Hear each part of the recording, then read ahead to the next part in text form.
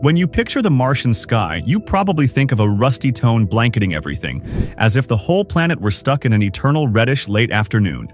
And most of the time, that image is right. But here's the twist. On rare occasions, NASA's own cameras have caught a subtle blue in the Martian sky, and sometimes a very noticeable blue around the sun at sunrise and sunset. What makes such a dry, dusty world show for an instant a color that reminds us of home? Today, we're going to understand why Mars is almost always red, and why, every now and then, it turns blue. The key lies in the atmosphere. Geological evidence suggests that, in the distant past, Mars had a thicker atmosphere, possibly more like Earth's. Today, that picture has changed completely.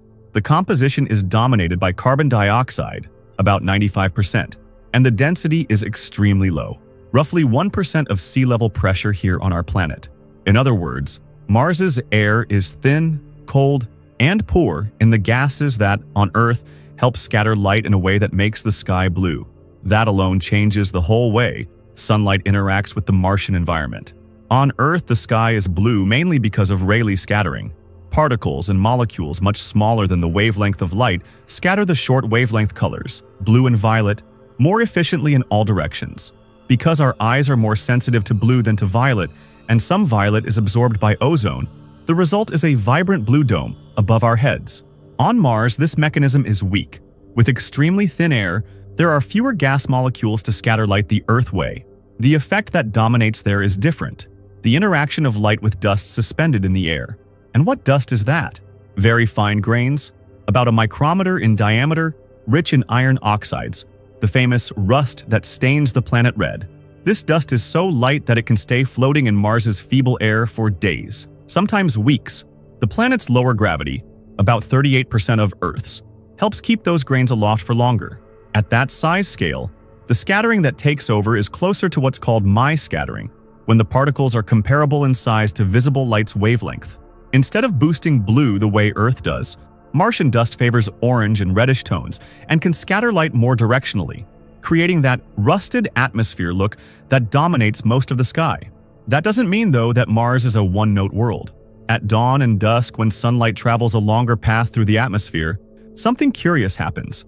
The immediate surroundings of the solar disk can turn bluish. Rovers like Spirit, Opportunity, and Curiosity have captured this show in images that became iconic. Why does the blue show up right there? Because the dust absorbs and scatters reddish light more efficiently along that path, letting the bluish components slip through preferentially right along the line of sight near the sun. It's, in a way, the reverse of Earth.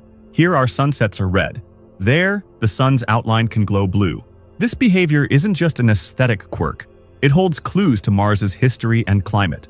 The constant presence of iron-rich dust speaks of a planet sculpted by chemical weathering and wind erosion for billions of years. Dust storms can sweep across continents, dim the sun, and plunge daytime into gloom. At other times and in other regions, the atmosphere can be relatively clear, always in quotes, because clear there still means far more dust than we're used to. These swings in the amount and size of the grains suspended in the air subtly change how light scatters and, with that, change the color of the sky. Beyond natural conditions, there's a second factor that can pull the Martian sky toward blue in images: the color processing done by the science teams. A striking example came from a 360-degree panorama captured by the Perseverance rover. To build the mosaic, 96 images were stitched together, recorded by the Mastcam Z cameras. Systems designed not only to shoot at high resolution, but also to allow fine adjustments in saturation and contrast. By enhancing certain tones to highlight features of the terrain and atmosphere, the horizon took on a light blue cast, and the rocky landscape looked visually close to a terrestrial desert. The effect is intentional. It helps scientists see textures, veins, subtle changes in air opacity, and even variations in mineral composition that, in the natural look, would be harder to spot. It's important to understand what these adjustments mean. They aren't makeup in the sense of deceiving. They're analysis tools. In many planetary missions, images as close as what the human eye would see coexist with versions with enhanced colors, or balanced for Earthlight. In Mars's case, applying a white balance similar to what we use day to day can make the scene feel more familiar, making it easier to compare with known environments on Earth. It's no coincidence that scientists often compare these panoramas to Chile's Atacama Desert, and it's not just about looks. The Atacama, extremely dry and rich in rocky areas, is used as a testing ground for robots and instruments that later go to Mars. The visual similarity reinforces the value of those trials. Lighting, textures, and dust really do echo what the probes find out there. Back to Perseverance. In that specific panorama, the sky looked bluer for two combined reasons. First, the atmosphere at that moment was relatively less loaded with dust, which reduces the typical reddish coloring. Second, the team applied color enhancements to underline contrast in the ground and air. In short, there was a natural component, cleaner sky, amplified by processing that brings out scientific information. The result may sound surreal to anyone used to Mars's rusty palette, but it's valuable for the day-to-day work of investigation. By contrast, the bluish sunsets recorded by Curiosity are essentially natural phenomena, with no need for enhancement for the blue to appear around the solar disk. There, the combination of the long path of light, the typical size of the dust grains, and the way they scatter and absorb different wavelengths creates the bluish signature all by itself. It's a reminder that the Martian atmosphere is dynamic and that colors on planets are always a conversation between light and matter. So why do colors vary so much across the rest of the sky? Think of it like this. When dust dominates, the sky closes in with warm tones. During periods of lower dust, smaller and fewer particles leave more room for blues, especially if we're looking with sensitive cameras and color adjustments that bring out subtleties. Sometimes, an almost imperceptible change in the average size of the suspended grains, larger or smaller than a micrometer, already alters how different colors are scattered. On Mars, the seasons and winds also redistribute dust, and different regions can show different opacities on the very same day. It's in this dance of light and dust that the charm of seeing a bit of Earth on Mars lives. When a color-enhanced panorama reminds us of a desert here at home, it's not just a visual coincidence, it's also an invitation to notice geology in action. Stratified rocks, dunes, gravel, veins that hint at ancient water.